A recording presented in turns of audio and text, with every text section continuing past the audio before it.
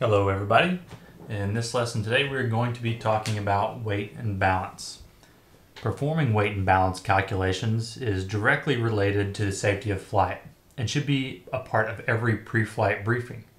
Overloading can have detrimental effects on performance, such as overheating in a climb, added wear on engine parts, increased fuel consumption. Not only should the aircraft be within weight limits but also within CG limits to have an even load distribution. Any item on board the aircraft that increases the total weight is undesirable for performance. Manufacturers attempt to make an aircraft as light as possible without sacrificing strength or safety. As a pilot, we should always be aware of the consequences of overloading the aircraft. An overloaded aircraft may not be able to leave the ground, or if it does become airborne, it may exhibit unexpected and unusually poor flight characteristics. If not properly loaded, the initial indication of poor performance usually takes place during takeoff. Excessive weight reduces the flight performance in almost every respect.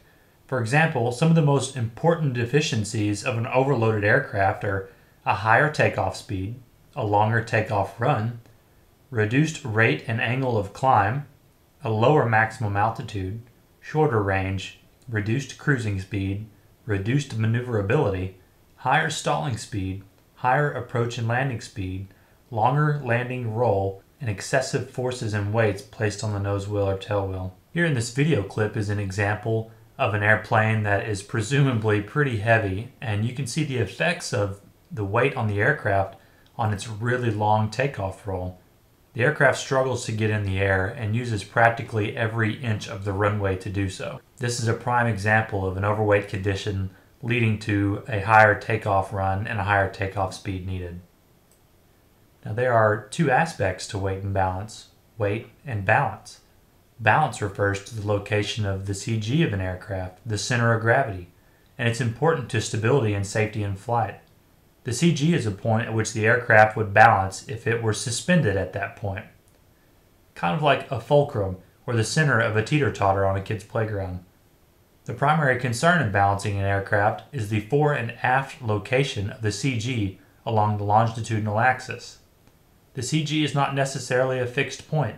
Its location depends on the distribution of weight in the aircraft. As variable load items are shifted or expended, there is a resultant shift in CG location. As pilots, we should be familiar with terms used in working problems related to weight and balance. The first term is going to be standard empty weight. That's the weight of the airframe, engines, and all the items with fixed locations, and it includes unusable fuel and operating liquids such as oil. The basic empty weight. The standard empty weight plus the weight of optional and special equipment. The center of gravity, or CG, the point about which an aircraft would balance if it were possible to suspend it at that point. This is also the point in the aircraft through which all forces act. Station, a location along the airplane fuselage, usually given in terms of distance from the reference datum. Datum, an imaginary vertical plane or line from which all measurements of arm are taken. Arm, the horizontal distance in inches from the reference datum line. Moment, a force that tries or causes an object to rotate. It's a product of weight of an item multiplied by its arm. We get our moment by multiplying our weight in pounds times our arm in inches, and that gives us a moment equivalent to inch-pounds. And our standard weights: gasoline at 6 pounds a gallon, Jet A 6.8 pounds a gallon, oil 7.5 pounds a gallon, and water at 8.35 pounds a gallon. Just like we discussed the adverse effects of weight, we need to discuss the adverse effects of balance, or the location of the center of gravity. We can either be too far aft or too far forward. Let's start with an aft CG. An aft CG is going to lower the stalling speed. This is due to the fact that less tail downforce is required to maintain altitude. This means a lower angle of attack and lower drag, which means a slower stall speed. An aft CG is going to be less stable. An aft CG is going to result in a faster cruising speed. A lower angle of attack and less drag means faster cruising speed. A forward CG will result in a higher stall speed. This is due to the fact that the nose-up trim that we use requires a greater downforce on the tail. This also means a higher angle of attack and more drag. This is a more stable condition, and it will have a lower cruise speed. A higher angle of attack and more drag will produce a lower cruise speed. We may not be able to flare enough whenever we come in for our approach to landing if the CG is too far forward. Okay, so we're going to go through a simple example of a weight and balance calculation.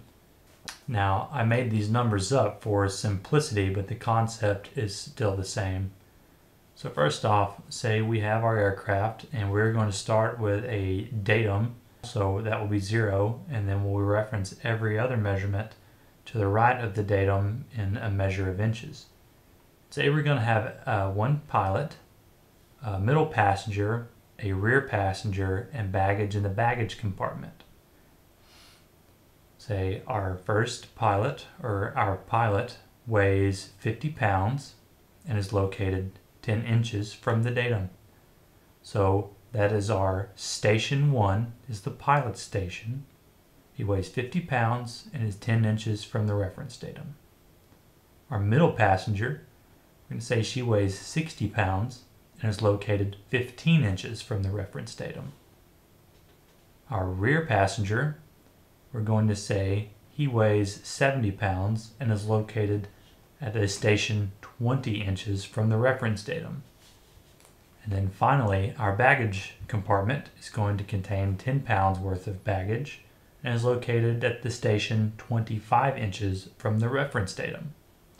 Now with that information, we need to go back in and compute our moments. Well, as we know, the moment is going to be equal to the arm times the weight. So our pilot here, our moment is going to be our arm, 10 inches, times his weight of 50 pounds. That's going to give us a moment of 500 inch-pounds. And so on and so forth for our other passengers. Our passenger 1 will have a moment of 900 inch-pounds. Passenger 2 will have a moment of 1400 inch-pounds. And our baggage compartment will have a moment of 250 inch-pounds. Now, the farther the station is away from the datum, the greater its moment will be, which is why you can see there's only a 10-pound baggage, or 10 pounds worth of baggage in the baggage compartment. And we'll have a total moment of 3,050 inch-pounds. Now the purpose of this is to find the location of our center of gravity. And in order to do this, we need to divide our total moments by the total weight. So we are going to say that our total weight, aircraft and passengers, is 254 pounds. So our center of gravity will be our total moment of 3,050 inch-pounds divided by 254 pounds. And that comes out to a center of gravity of 12 inches. So that center of gravity will be located 12 inches from the reference datum. So once we have this information, how do we know if we are within limits? Well, we have different charts and graphs to be able to calculate this. As you can see here, we have what's called a center of gravity moment envelope chart. And it's a graph showing the CG moment limits for various gross weights. Acceptable limits are established as an area on the graph.